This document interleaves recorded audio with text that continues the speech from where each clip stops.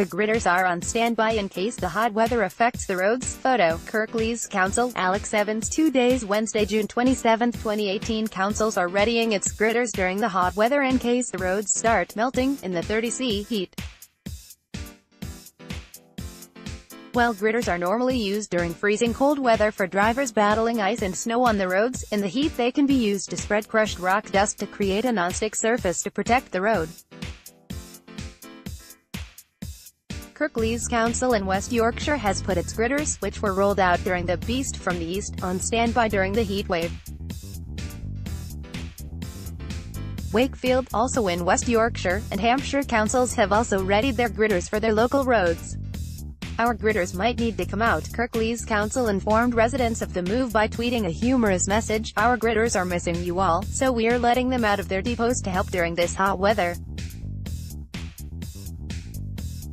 Find out why our gritters might be out, and how to stay safe while driving in this heat.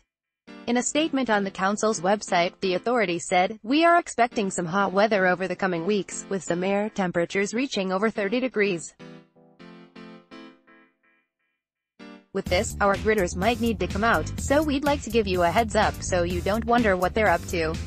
When the sun is out for a while, it can start to make the tar on the roads much softer than usual, which can alter the way drivers use our roads.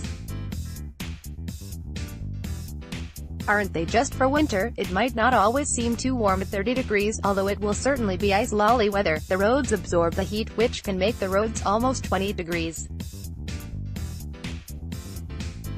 A change in the road structure can happen, which is similar to melting. But why the gritters? Aren't they just for winter? If the hot weather continues, our grit lorries are on standby to go out and spread crushed rock dust, a common method used to create a non-stick surface and limit damage to the road surface. Please stay safe while traveling. Drivers can keep themselves, passengers and pedestrians safe by driving a little slower and avoiding heavy braking in affected areas.